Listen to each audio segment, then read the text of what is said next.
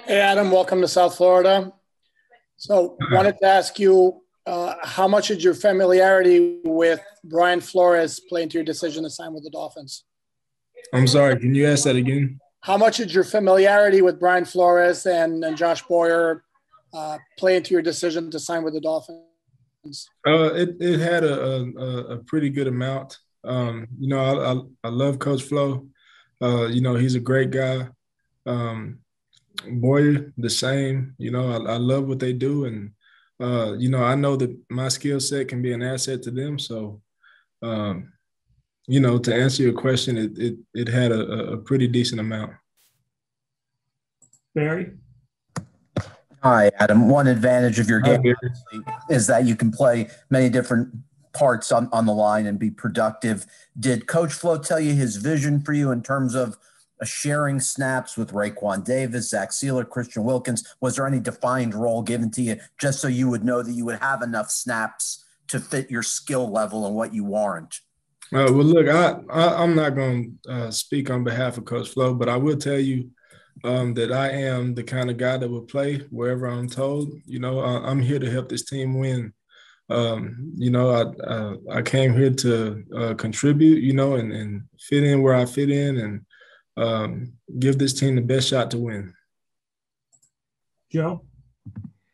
Hey, Adam, it's Joe in Palm Beach. Nice to meet you. Hi, Joe. Nice to meet you too. Don't be startled by Barry. Sometimes he just pops up into the screen like that.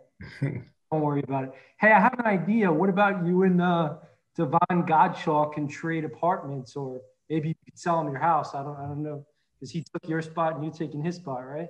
Yeah, I mean, I can ask him. Hey, I know that one of the things you've done is create a lot of pressure and get a lot of sacks. Mm-hmm. Tell me, what are the ways in which you are best able to, get to the quarterback? How are you able to do that? Look, I can't spill my secret sauce. Come on now. But what I can tell you is that I do take pride in my first step off the line.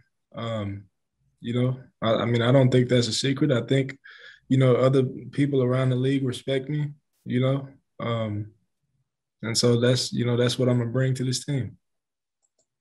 Adam? Mm-hmm. Hey, Adam Beasley, the Miami Herald. Oh, we have the same name. Oh, sorry. Okay. Close, very close. When you looked at this roster, this Dolphins roster, when you're making the decision, how much did that factor in, and how close this team might be to competing at a high level?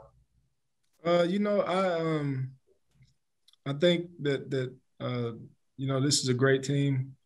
I think we have a decent amount of potential, but this is a new year, and regardless, we've got to work together, come together and establish that chemistry, So I didn't really focus on the roster as much as I did with focusing on what I could bring to the table and how I can help this team.